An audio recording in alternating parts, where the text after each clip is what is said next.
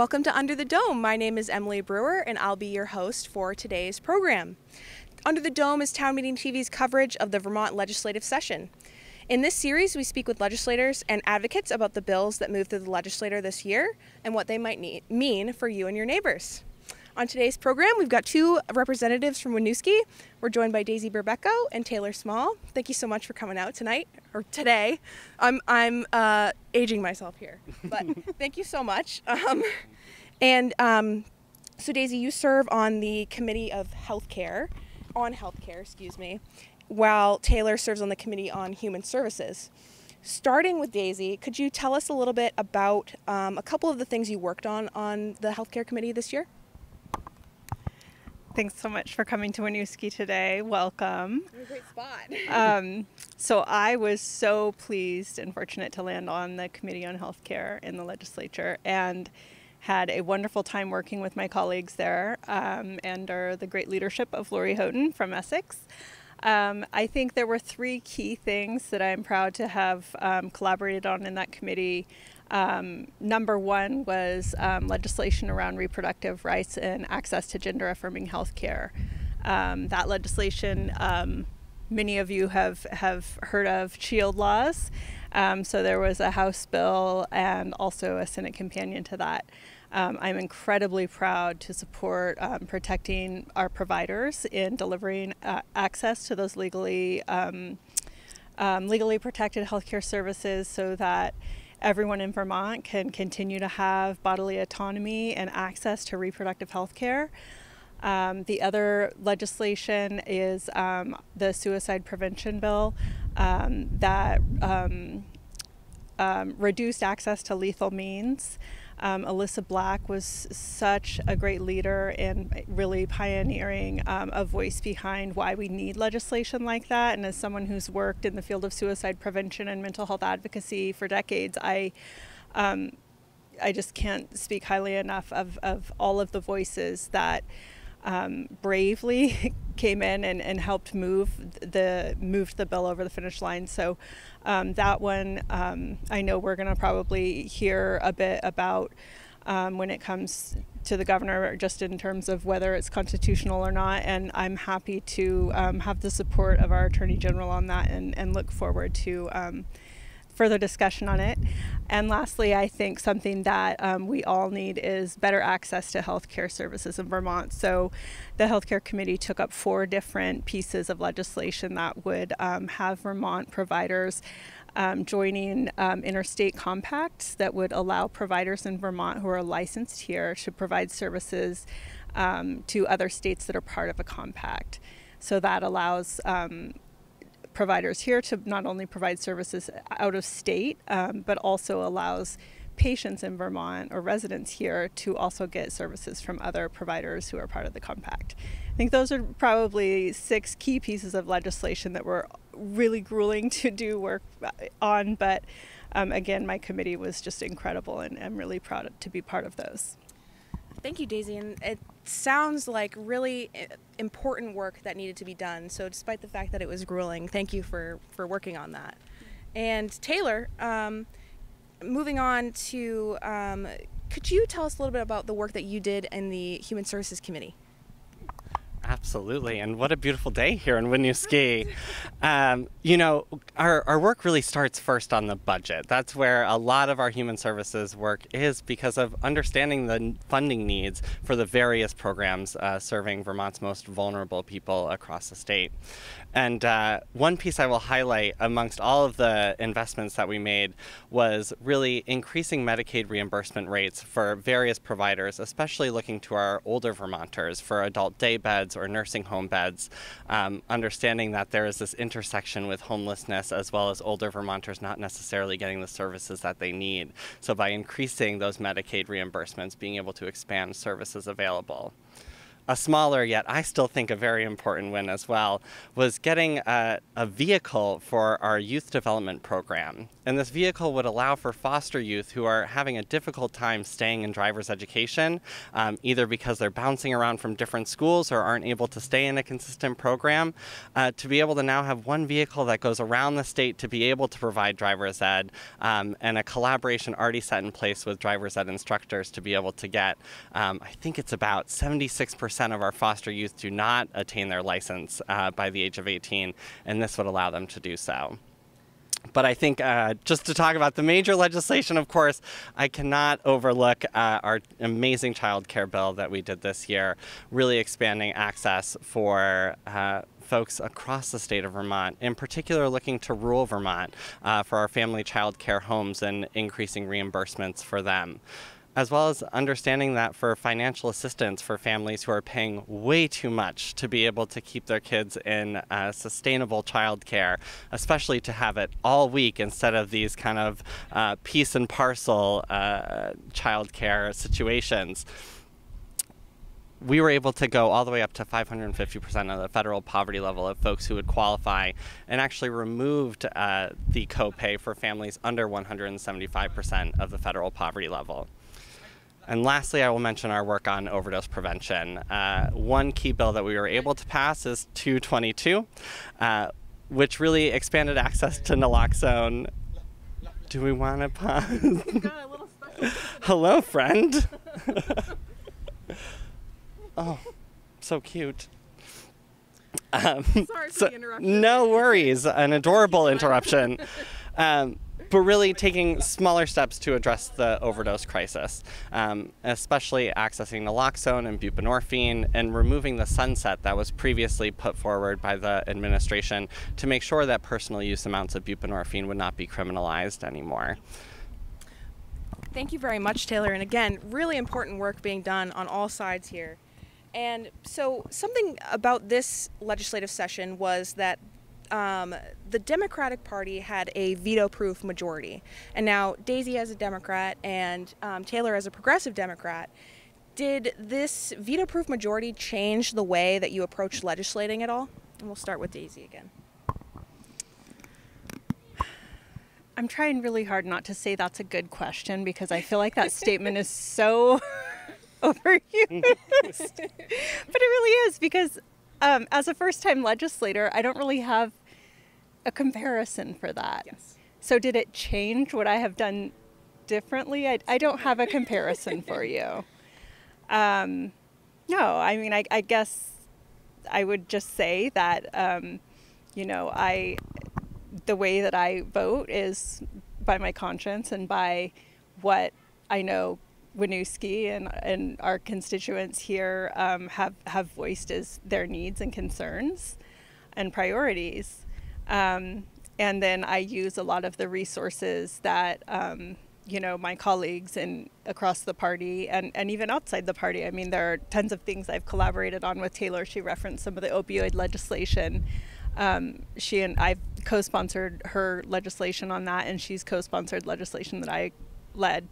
And so I think, you know, having the supermajority is an opportunity to, for some maybe, but I think a lot of us really, you know, what guides us is those principles and values. And so I think other people might, I don't know, I'm curious what Taylor would say in terms of someone who has something to compare it to. But for me, those are the principles that sort of guide, you know, where I go. And I think right now what we're seeing is something that is more of a numbers game. And so maybe that's what you're referring to, Taylor.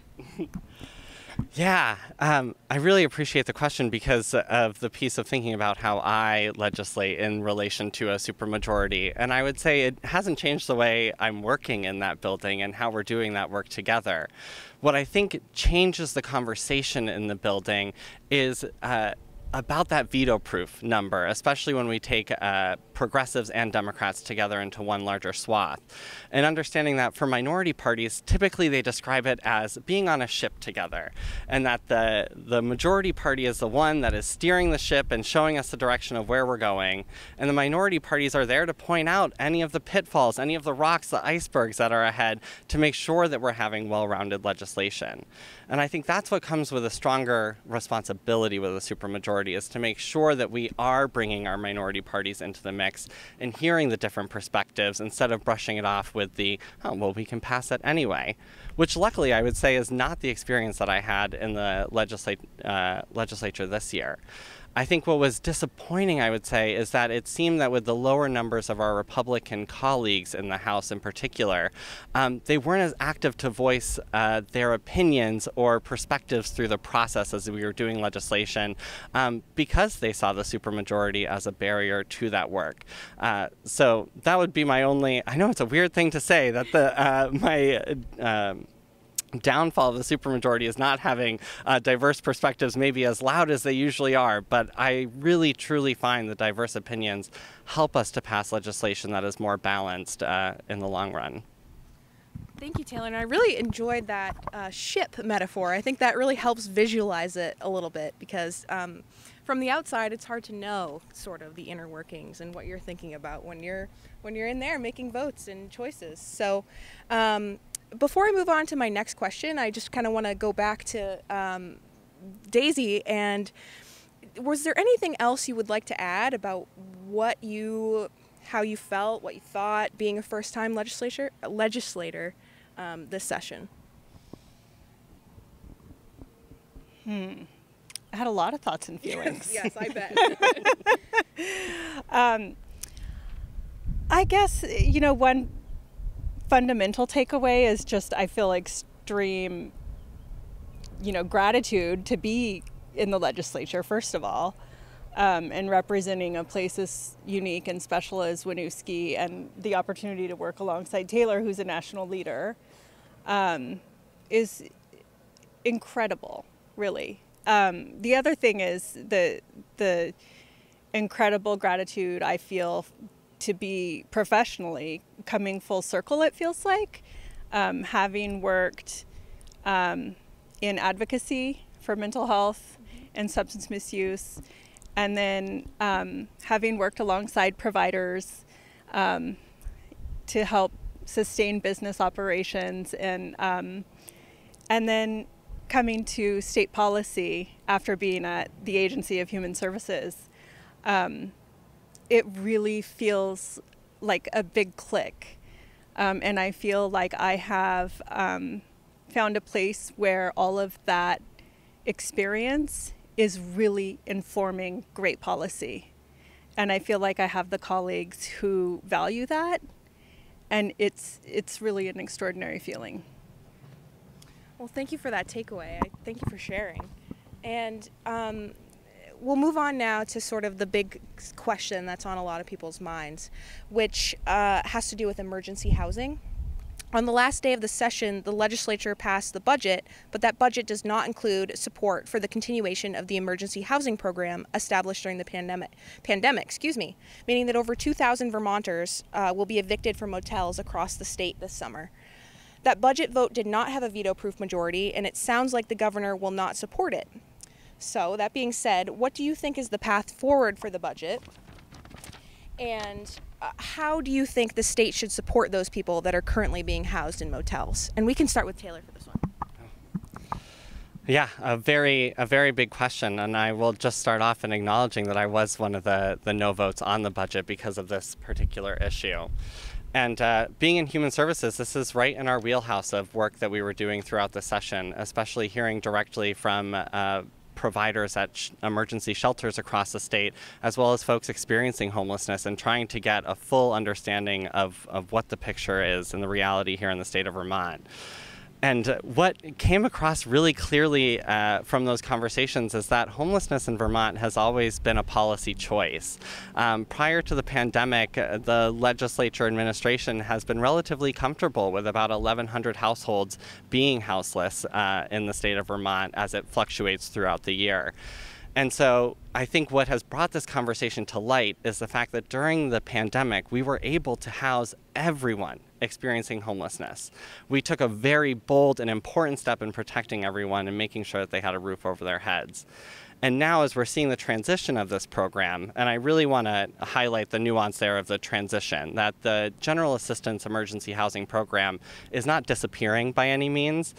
Just the rules of who is able to participate and to what extent are changing back to their pre-pandemic rules.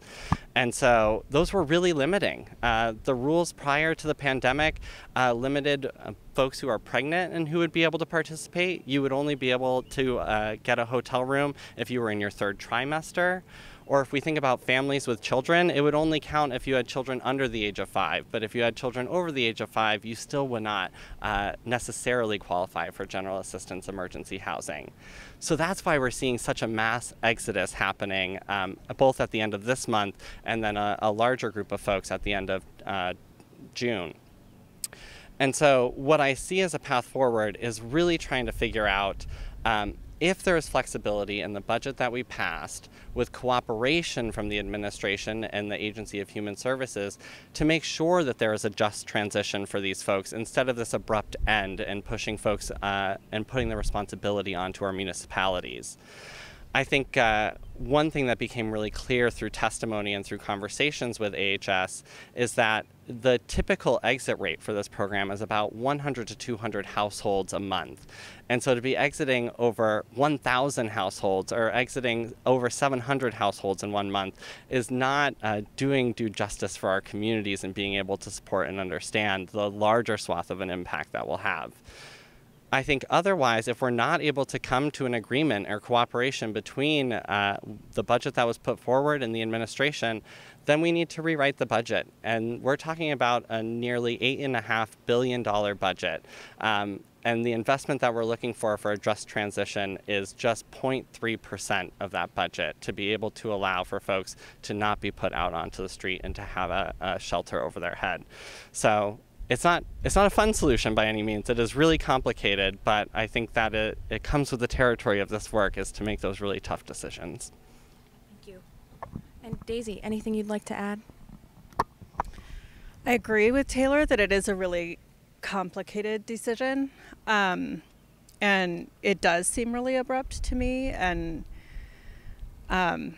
tragic, but it didn't have to be abrupt. That's the thing, is the administration has been asking for a transition plan, the legislature has been asking for a transition plan from the administration for years, and I know that because I worked at AHS during the time that this program was stood up, and Taylor has been working in Human Services and was part of trying to get that transition plan in place. So we both voted for the budget adjustment in March, which gave an additional $65 million to help the administration transition this population. And maybe that's what Taylor's referring to, that it should be more gradual, 100 people per month or something that's a little more realistic in terms of, connecting folks to services and more permanent housing. So it should never be this abrupt. And I think we are all equally frustrated. But I think that there are a lot of us who have different approaches going forward. So I think that what needs to happen is we need to pass this budget. I think this is not a single issue budget. I think there are things baked into this that actually support these people. I think we have $211 million for housing in this budget. We have I think the governor's budget had $56 million in it for housing, and the House and Senate agreed through the conference committee $211 million for housing. Mm-hmm. So when you hear the governor say that we are spending so much money, we're putting it into housing, and this is a problem that the administration should have addressed years ago when the legislature was asking them to transition this population. So I think what you're seeing is a legislature that is ready to go. We have, as Taylor and I walked through, put forward legislation that addresses social determinants of health for Vermonters through addressing things like the opioid epidemic, through raising Medicare rates, Medicaid rates to providers across the board, including dentists, mental health care providers, primary care providers. And we are really addressing social determinants of health, and housing is at the center of that. I don't think there's anyone in the legislature who didn't learn that this past session. We've done such a good job collaborating on that.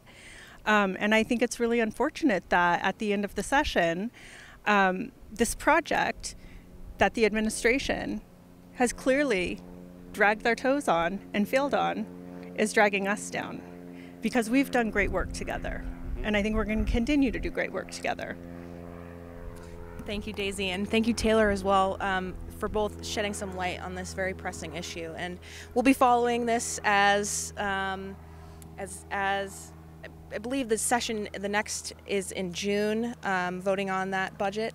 So we'll be speaking with legislators and keeping folks up to date on what's going on with this issue, as well as others. And so, that being said, let's shift now to a more local focus. I'm very curious to know what the impact will be of this legislative session on folks living in Winooski. And Daisy, we can start with you. I think there's a lot. I mean, I mentioned social determinants of health just now, so my mind is there in terms of health care. Child care also. Taylor worked a lot on that bill, and I know as a parent that one is top of my heart and mind. I have 2 little kids that were greatly impacted by everything that this new child care legislation will partly address. And so I'm probably most excited about 217, and I think that will probably, for me, impact a lot of, or from what I know of constituents in Winooski, that will be a huge one. Again, I think for some of our older Vermonters and older folks in Winooski, I think some of the, improved Medicaid rates for providers is going to start to address some of the pains that we all have had in healthcare recently. A lot of folks who get Medicaid or who are getting services from Medicaid are going to start to hopefully see that we are beginning to chip away at some of those areas. Yeah, and really to build on it and to talk about housing, I think S100 really is going to have a significant impact here in Winooski.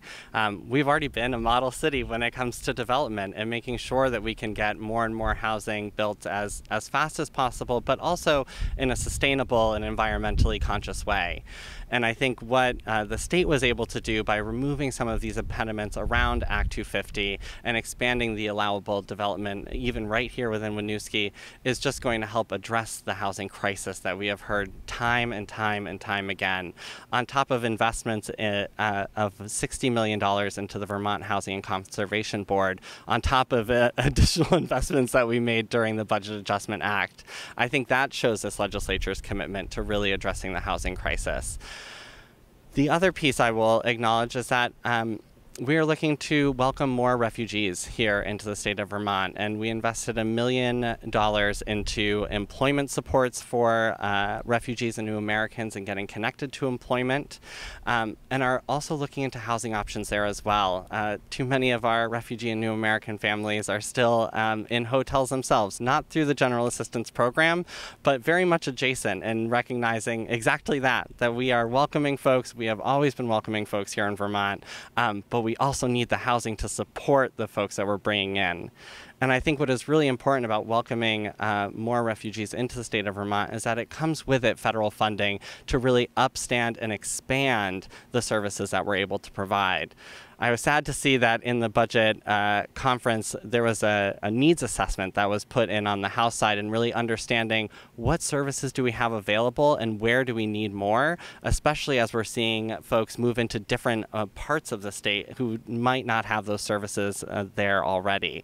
And so I'm hoping, again, flexibility in the budget, that we are still able to do that needs assessment, so then we can even better understand where we can uplift communities like Winooski that are doing the work, but also making sure that the state is putting that funding behind it as well. Well, thank you, Taylor. And so you both have done some really hard, important work this session, but both of you had your own priorities coming into the session. Were there any that either weren't addressed, were left on the wall? If you could just speak to that.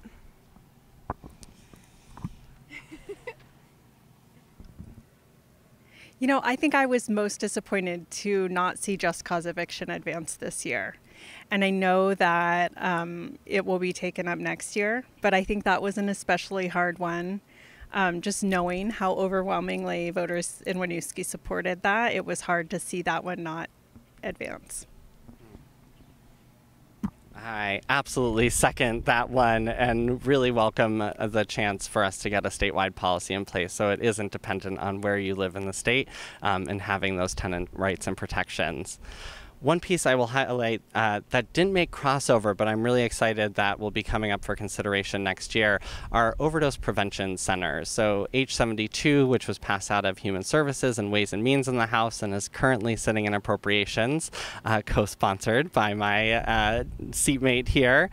And what this is really looking at is our work that we tried to do in the last biennium, which was study overdose prevention centers and the impact that they could have in Vermont, a rural state where we have not seen in the United States a rural application of this, but we have seen it in other nations such as Canada. And so what we are looking at is no longer studying this. We've looked at the research, we've looked at the international research, we've looked at the research right here in the United States, and it says that not only is Vermont leading in overdose deaths in the nation right now, but we need a new solution. This is, of course, not the panacea of addressing the opioid crisis in Vermont, but it is addressing the death crisis, the overdose death crisis that we're seeing here. And so I look forward to that continuing its conversation in the next year. Awesome. Thank you, Taylor. And finally, before we wrap up here, I want to give you guys a chance to let your constituents know who are watching out there how they can get in touch with you, particularly at this point in the legislative session, but in general. I know in our emails you mentioned a coffee hour, so if either of you just want to let folks know, that would be fantastic. Thanks again for coming to Winooski and having us. Best place to get in touch with me is I have a website, www.daisyforwinooski.com. Go to my blog. I just posted a blog update today. I'll be doing a end of session report. Today there's a new post on the money. The budget's important, so I did a post on our budget, the capital bill, and an update from the Ways and Means Committee. I also will be doing a coffee hour with our Senator Martine Gulick, and that is on the 14th at the Senior Center. I believe it's at 10 a.m., and I'll put that on my website as well. And as always, available via my website, taylorsmallvt.com, or across social media, which is just the same handle, taylorsmallvt. Have not planned on the coffee hours yet, as I am very much embracing this nice little break at the end of the session. But yes, always welcome continued conversations with folks in community. Well, thank you both. That break is well deserved for both of you. And thanks for having us here in Winooski. We're glad to join you in this wonderful behind the Winooski Memorial Library.